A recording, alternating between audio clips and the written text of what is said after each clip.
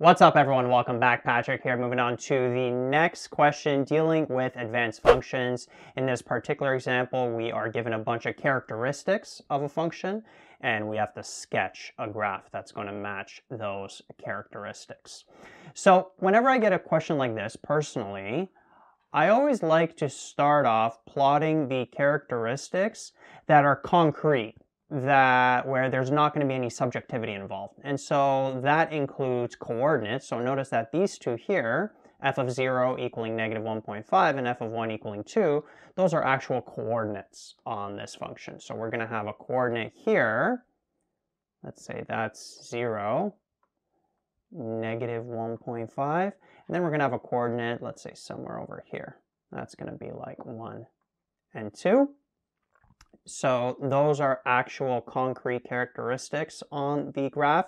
Next characteristic is concrete as well. We're told that there's a vertical asymptote at negative 1. So we know that at this x value of negative 1, there's going to be a vertical asymptote. So I'm just going to draw a dotted line there to represent that.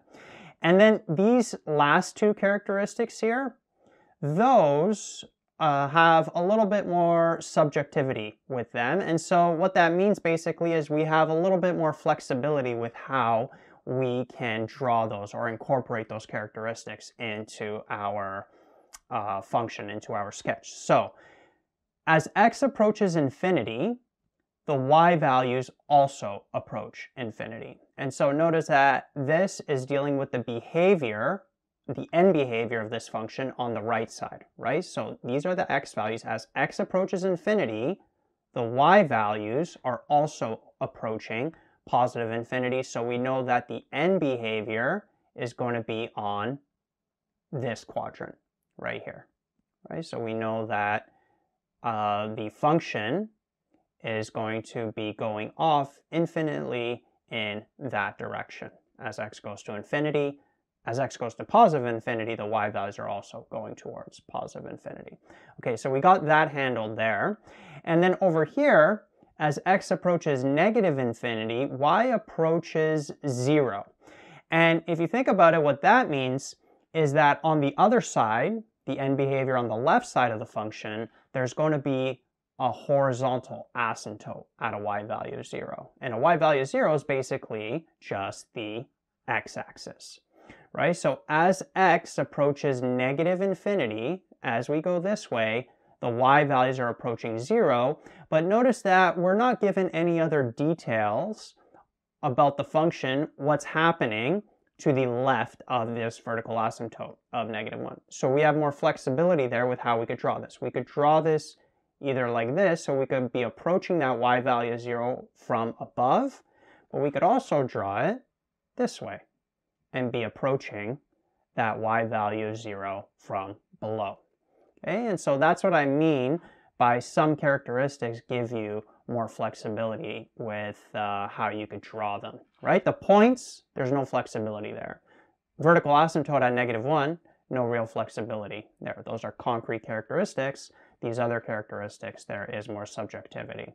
So on this right side, let's maybe actually draw this in a different color. So on this right side, okay, we know there's a vertical asymptote here, and so we're going to increase the function. It's got to go through those points, and then it's got to meet that end behavior right there. And we could have maybe did something like that. We could have even made a line after from there, right? More flexibility with what we could do on this side. I'm just going to make this a curve the whole way. Not the best looking curve, but yeah, hopefully you get what's happening there, right? And then over here at this vertical asymptote of negative 1, we're approaching negative infinity. And then again on this left side, we have flexibility. I'm just going to draw it like that. The thing that is the most important is this part right here. As x values are approaching negative infinity, right? As the x values are getting larger to the negative side, the y values are getting closer and closer to this y value of 0, meaning that there's a horizontal asymptote there. And that there is a function that matches these characteristics. And that's a wrap for the video. Hopefully you enjoyed that. If you want to see more videos like this, please go to my website, allthingsmathematics.com. Over there, all of the videos are organized by chapter, by section. If you feel like you need tutoring at any point, you could also hit me up. My contact details are on the website. Enjoy your day, and I'll see you in the next one. Peace out.